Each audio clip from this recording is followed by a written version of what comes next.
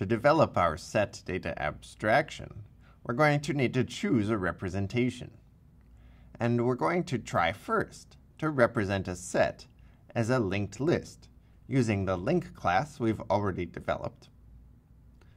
Sets aren't just any linked list, they're a linked list without any repeated elements.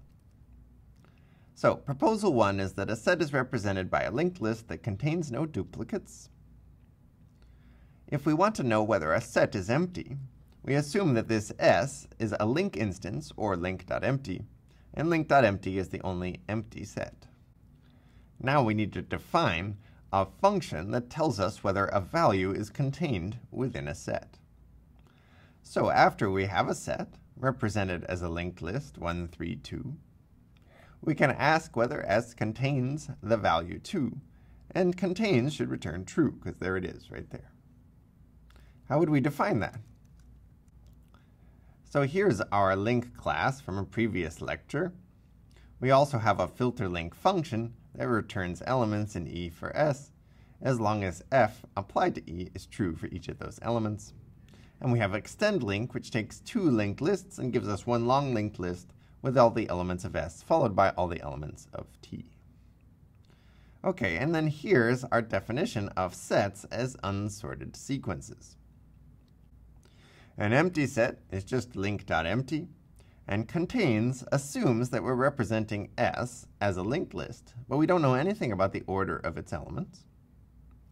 And so we need to define the contains function, which takes in a set and a value and tells us whether that value is in the set.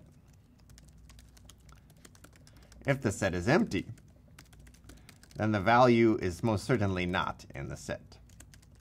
Otherwise, we know that there's a first to S, and we can check whether that first is the value we're looking for. If so, we've found the value in the set. Now, if it's not the first element, but there are more elements, because this is not empty, then I need to make a recursive call. So I make a recursive call to contains, which passes s.rest. Now that's a representation of the whole set except for one of the elements. And we'll pass in v to see if s.rest contains v.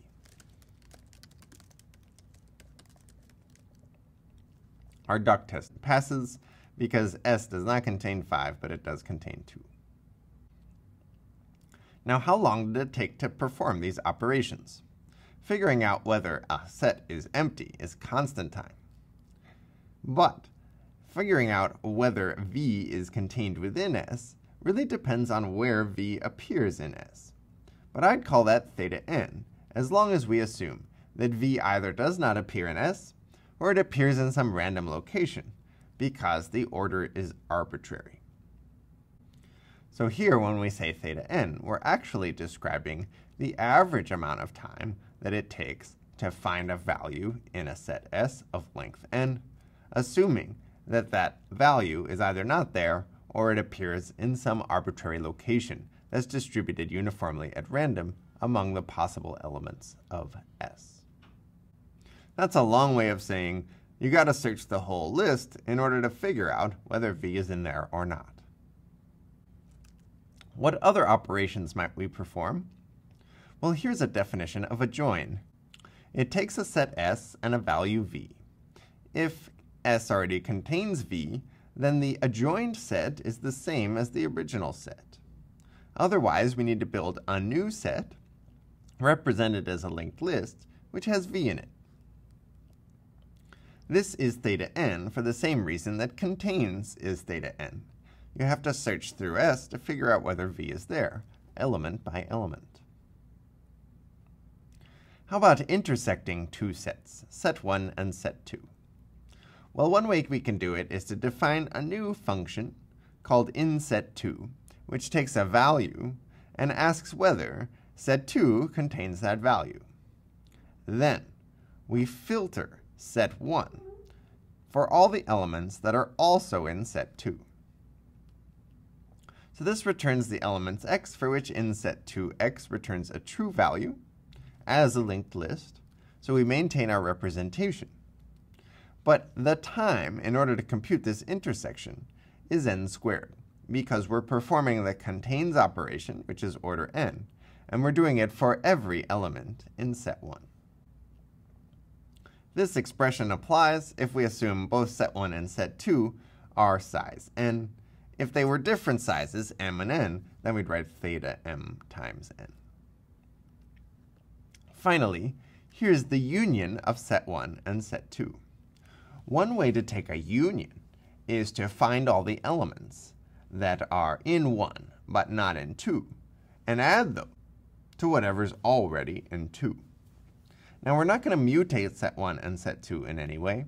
Instead, we're going to construct a new set, and we'll do that by defining a function that tells us what elements are not in set 2. Apply that to everything in set 1. So now we have the elements that are in set 1 but not in set 2.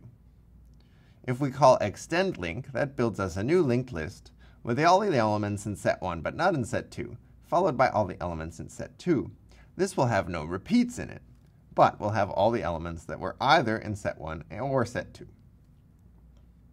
So remember that extend link returns a linked list containing all elements in set 1, not set 2, followed by all elements in set 2, which is another theta n squared operation, and the theta n squared part happens right here in the filter link.